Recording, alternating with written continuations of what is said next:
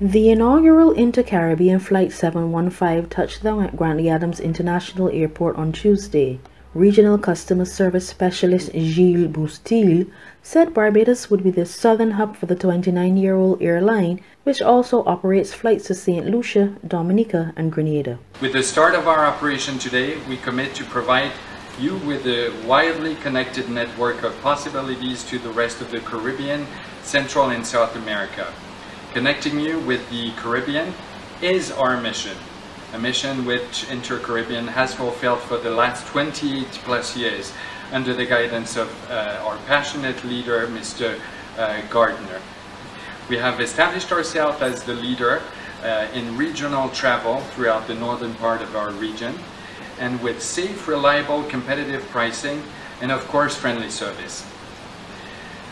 With a growing fleet comprising of comfortable 30 seats passenger turbine aircraft and 50 seats passenger aircraft, our planned expansion from BGI will establish us and establish new opportunities as well as tourism connectivity for inbound traffic for our business opportunities from Europe, North America and South America, while supporting the local Barbadian economy and stimulating career options for employment in the region.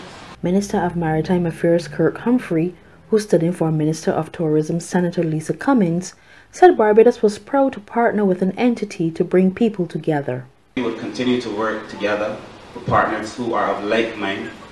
For the country that is built on principles as Barbados is, to always work with people who are willing to work with us. We are driven by the idea that people matter.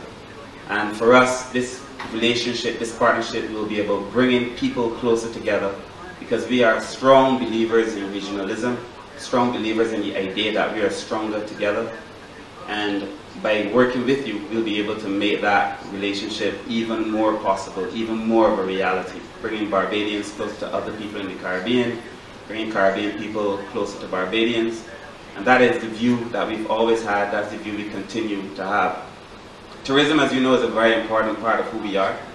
I'm informed that we had a growth of 5.1% in long-stay arrivals over the last year, 2019 to 2018.